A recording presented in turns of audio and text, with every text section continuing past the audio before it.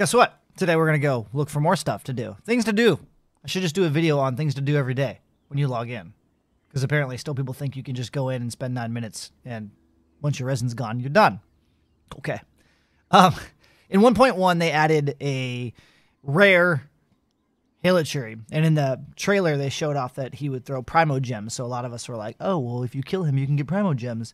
I didn't see him forever. Well, I now know all of his locations on where he spawns. And I can confirm that he spawns at least twice.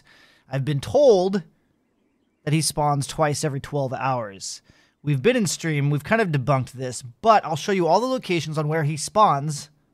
And if it's been like 14 hours since we farmed him last night on stream. So if we see him again now, then there's probably some truth to him spawning every 12 hours. So technically on that note, you could get him 4 times every 24 hours. But you got to remember though, like it's a running, the clock is always moving. So it'll be like 25 hours when it's all said and done. Because you get the first guy, you got to go find the second one, then you got to wait 12 hours from that last guy. Then, anyways, but in theory, 24 hours to get 4.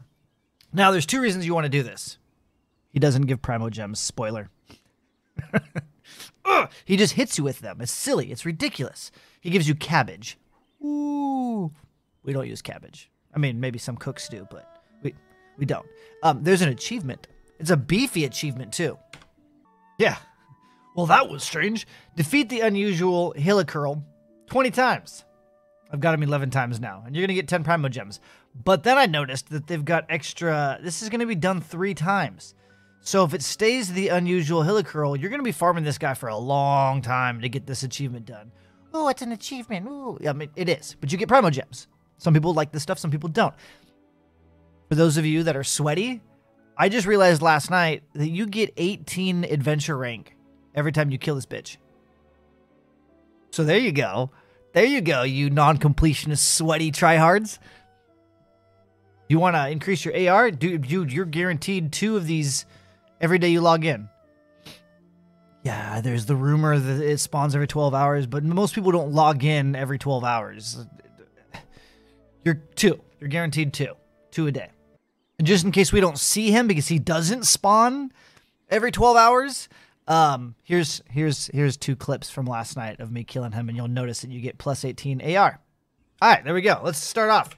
Boom.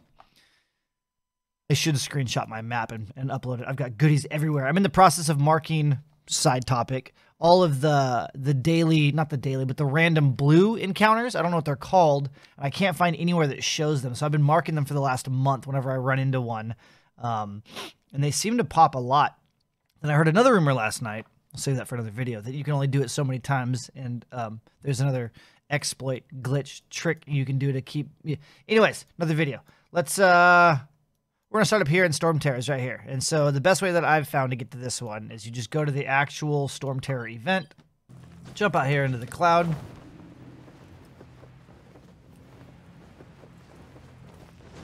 And he is going to be located on this short one right here, midway down the platform. You'll see a sleeping guy. That's not him. He's over there sleeping. So we did not get a spawn of the Hilichurl. He's normally over here by the boxes. So next location. We spawn here. We run up over to this area. And here we are at the shrine. And he's usually somewhere around here. For the map. Right up here at the shrine. Okay. I really should be using my adventure group with Mona. Next location is right down here next to this, the statue and the big-ass tree. And he should be somewhere right around in this area. Not seeing him. He's usually laying down, taking a nap. He's like a union employee. Don't have to work. Safe from everything. Yeah, I don't see him. Next location is going to be right down over here. And you literally just have to climb. Whoa, turn around. This rock right over here, and he should be on the ledge looking down. No, I don't see him. Usually right here. Map reference. We're going to travel over here to the tip of Cape Oath. And I'm not seeing him up here either. Oh, wait. What is that? Hey, there he is. So he does spawn every 12 hours-ish. I don't know the exact time, but he does spawn again within 24 hours. All right, I was wrong. So you know what that means is tonight when I go live, I won't be able to find him because I'm going to kill him now, and we'll probably see the second one while I'm showing you the other locations, which means the 12 hours. I'd have to be live tonight at 4 a.m., which I'm not going to be, to get him again. Well, 5 a.m. when it's all said and done. Check it out. What's up, homie? No, do not fall off the cliff. You're going to go this way. We're just going to beat you with one character. No combos. Don't care. Bam. Plus 18 adventure rank. Oh, and cabbage. So again, map reference. Boom, right there, the tip. I don't need to zoom in. Next is over here, next to the wolf boss. I know a lot of people run up the path. I'm tired of running up the path. I just usually come over here and jump across the creek. The ravine, the canyon. Should have paid attention in school. Hey, give me that. Give me that. Oh, I got a butterfly. I didn't get the thing. The thing. Alright, we didn't see him here. Side note, all the previous locations we've looked, when you kill him and find him, he can go back to those locations. So when you're doing your loop, you got to remember where you were previously in your loop, because you might have to go all the way back and check the old spots again. It's pain. It's a pain. And some of them take a while to get to. Like, there's one that I absolutely dread going to. Which is this one. There has to be another way to get up here, man. I can't stand it. Right, down here at the stone gate. It's literally the top right there. And he does spawn there. We found him there last night. Alright, we're going to jump all the way to the platform. We'll wait, get our stamina back. Alright, here we are up top. Looking down into the gate. Here we go. Yeah. And this is where he spawns. Map reference. Top of the peak right here. Boom. Go over to the village. He's usually sleeping on one of the rock walls. I'm not seeing him, but I'm getting some meat. Getting some meat. No, how dare you run from me. Pow! Give me that. Yeah, he's usually asleep on this rock wall right here. Right about here. Boop. Map reference, if you need a map reference for this area. Then let's go down this side. I have not seen him here yet, and I have 2 suspicions on where he's going to be. And I'll show you both. It doesn't take too long to check both spots. You fly up here, and you're going to fly down to this place. Hey, look, we have an event. Stand by. He's either going to be on top of this thing,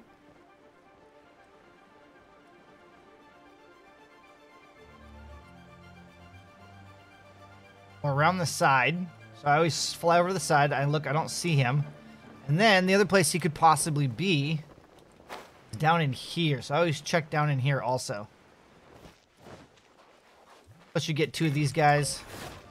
And, well, you're better than me. You can get 2. I don't see him, though. So, next we're going to come down over here. We're just going to do a little bit of rock climbing. Going to be up top over there. And he's not up here. But for reference, overlooking and map. Yeah. Next up is a quick look. We're just going to come down here to this spot. You literally just fly 10 feet, and if he's not there, you teleport somewhere else. Yep, don't see him down here.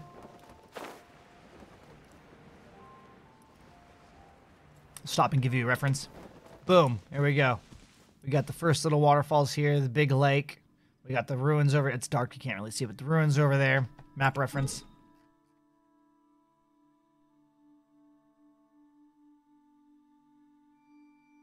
Next up, we'll just go ahead and hit this spot.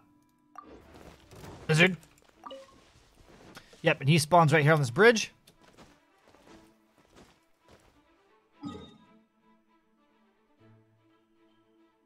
So he's not here. We're going to teleport over to here. We're going to hit the Quiju slope. He should spawn right in front of the door that goes into the temple you open up when you activate all of these pillars. I'm not seeing him, so he's probably not here.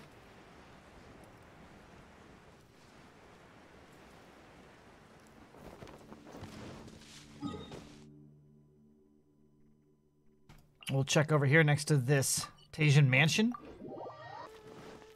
I'm so anti-climbing, I run around and follow roads.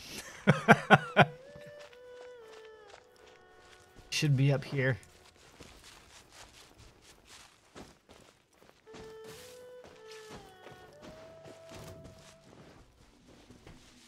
Nope. Last spot, I believe. We'll double check after I come here. Ooh, food for thought. I wonder if you find him in Liu, if then he teleports over into Mondstadt or vice versa. That would narrow your search down.